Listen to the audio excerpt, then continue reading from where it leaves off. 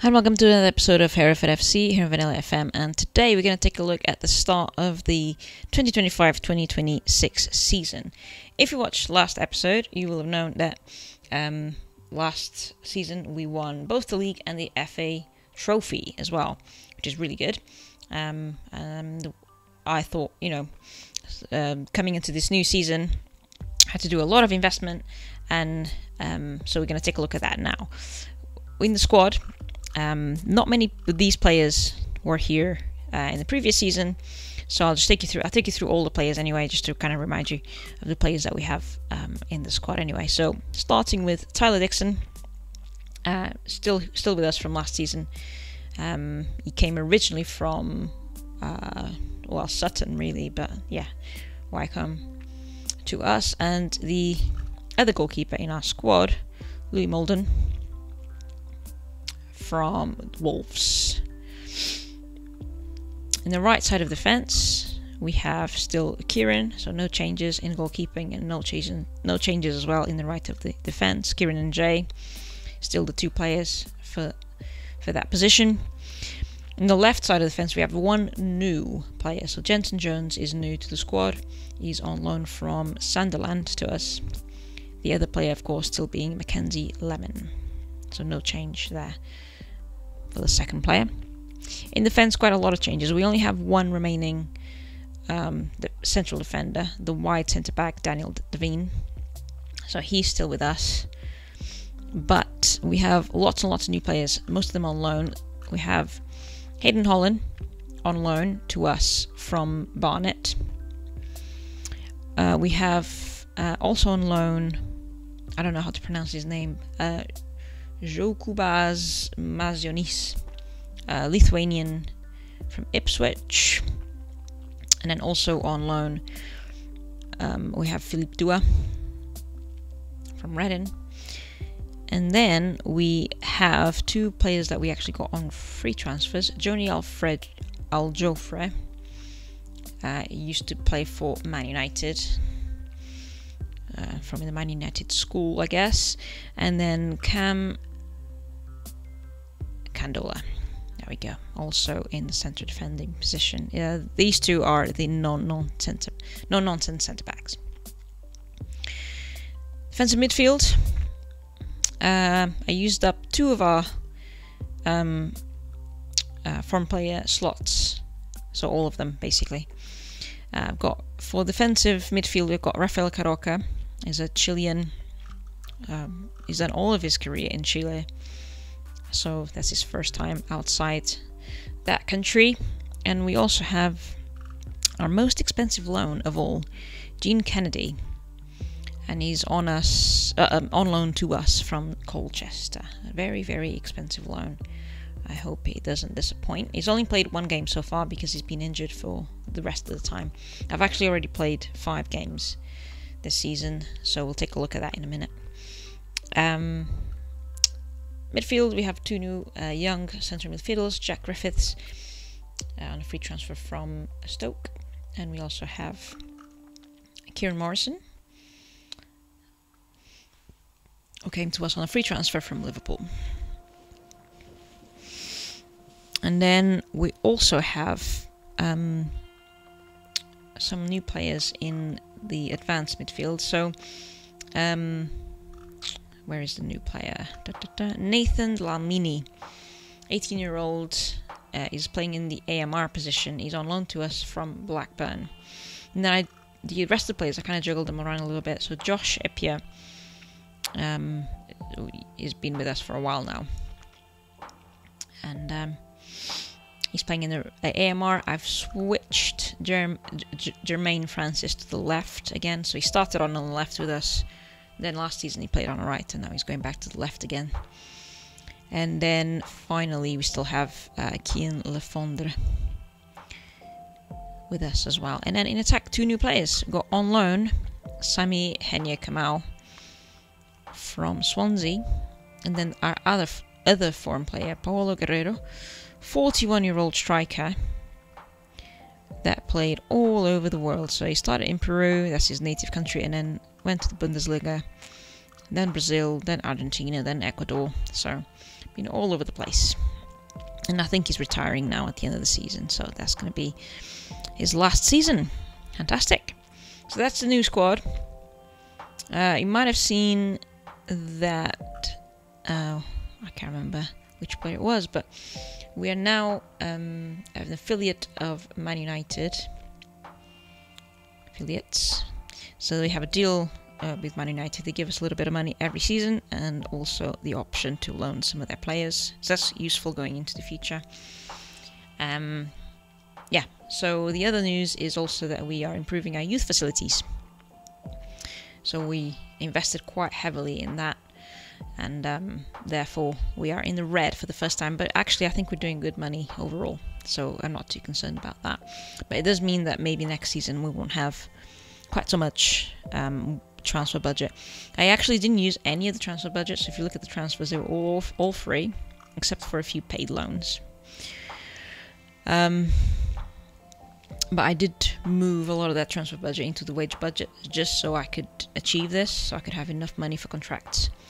So that's good. I've also filled our, staff with the best I could find. So that's all jolly good. Now, looking at the home screen, you'll see I've played 5 matches already, and I got 13 points. So, drew 1 against Wrexham and won all the others.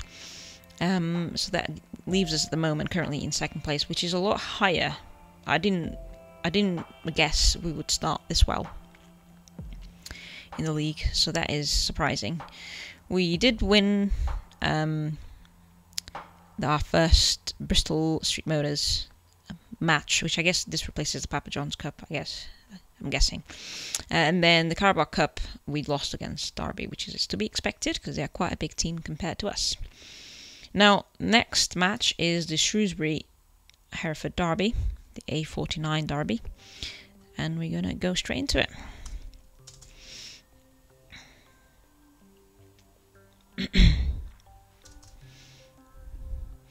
Got quite a full stadium. I still haven't managed to convince the board to expand the stadium, and now that they are improving the youth facilities, I doubt it they're going to expand the stadium, so we might fall into this financial spiral that I was talking about last episode about, we don't have enough money to improve the stadium, therefore we don't have enough money from gate receipts, which means we don't have enough money to improve the stadium. So it's a bit of a spiral. It kind of goes into itself and just makes the whole thing worse.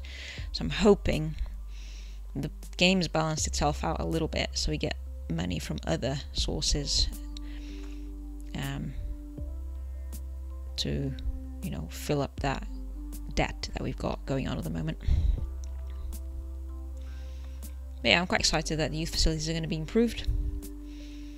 And the promise is that because we're doing essentially 2 updates at the same time, like do one youth improvement and then do another one right on top of it, the promise is that we will get updated to the next youth level. So I'm hoping our youth team wins the league. It would be nice for them to win the league before they get promoted to the next league.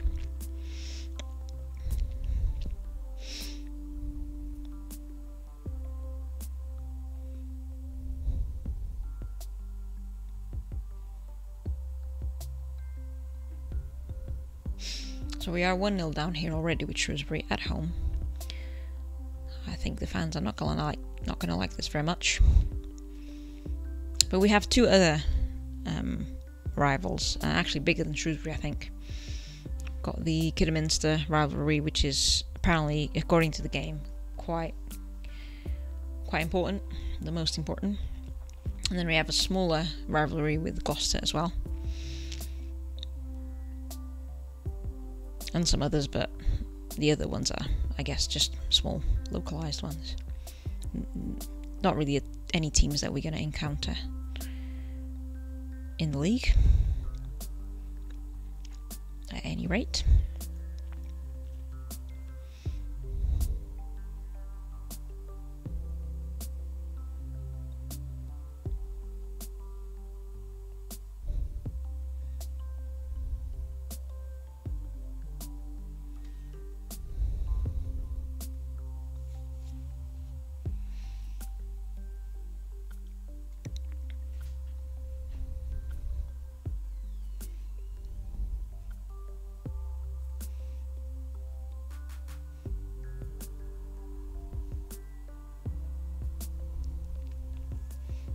hoping this isn't the second goal. Oh, it is. Dang it. Okay, we can come back from that. We've done it before.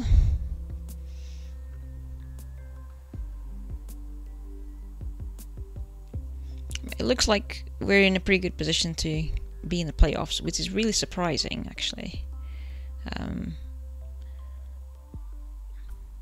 Yeah, kind of surprising that we've been able to do that. But hoping we can stay there for the rest of the season or thereabouts. I very much doubt I will be able to win a third league in a row. That would be quite a feat, and I don't think we have the players for that. So I'm going to put Jermaine back in. I'm going to take Kieran out with a yellow card. I'm going to take Karoka out with a yellow card, put Jean in. Jean's still getting up to fitness. I guess I can get Philip in, and finally Sammy. Okay, all our subs in one go.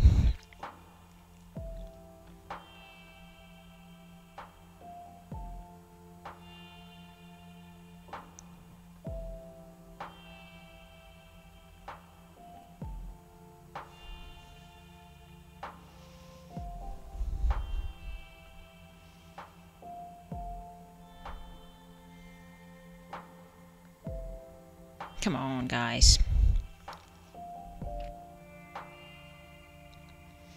Oh, here we go. Got some sort of corner. Yeah, there we go. Corner. 1 goal.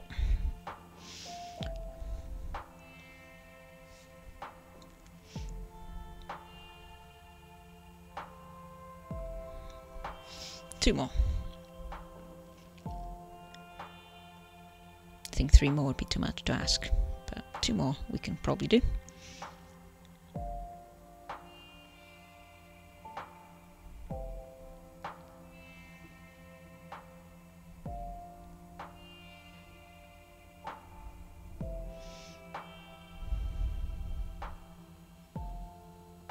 No highlights at all. Okay, it looks like that's it. 3-1 is fine.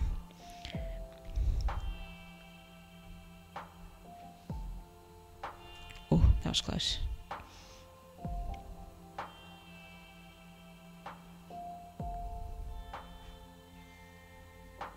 Alright, and that's it. So we'll come back again in January just to update you on how the league's going and also show any new transfers. Thanks so much for watching till the end. Take care. Bye-bye.